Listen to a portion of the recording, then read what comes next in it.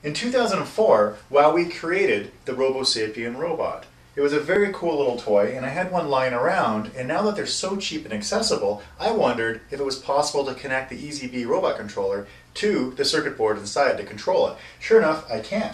So this instruction will demonstrate how to connect that, how to do it yourself. I also added a camera onto it, which also allows your robot now to do other things, such as follow photos and understand colors, and a variety of other tasks too, including Wii controllers and joysticks. EasyRobot.com. Personal robotics for everyone. Here I have a joystick configured to control the robosapien. The joystick here will control his head. This will control his motion. And these buttons up here will control his arms.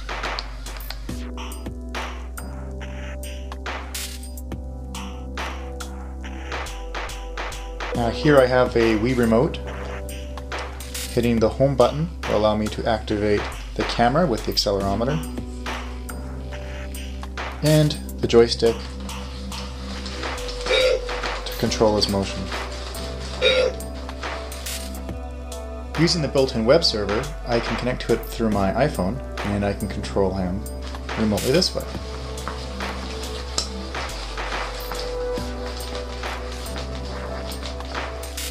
Using the speech control module, I can control the robot with my voice.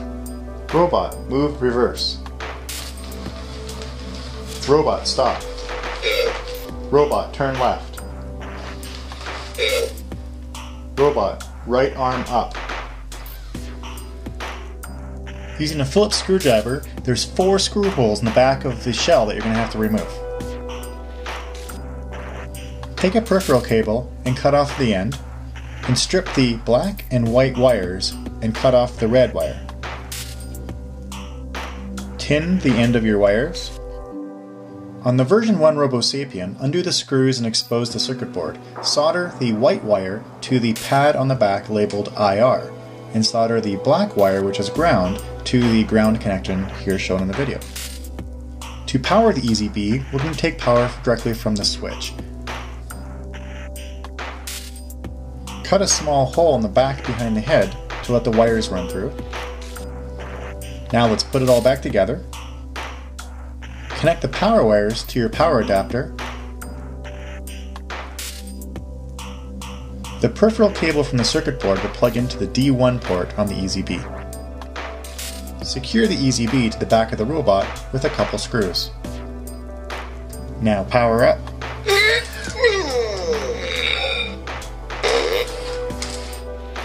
Using the EasyRobot camera and 2 servos, I connected it to the shoulder with a hot glue gun. Now the robot's enabled to follow colors, faces, motion, and pictures. I've created a sample project located under File, Examples, and choose the robosapien V1.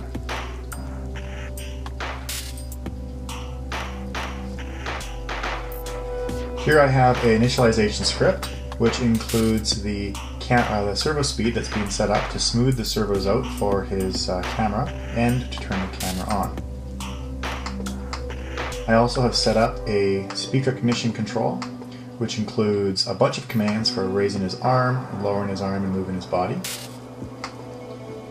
And then under the Wii remote, I have that set up to move his camera, and the joystick is also configured here to be able to move his camera, move his body, and the buttons will move his arms up and down.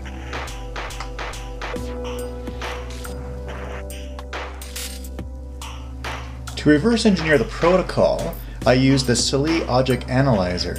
I connected it to the infrared port on the microcontroller of the robosapien, and I watched the commands from the joystick.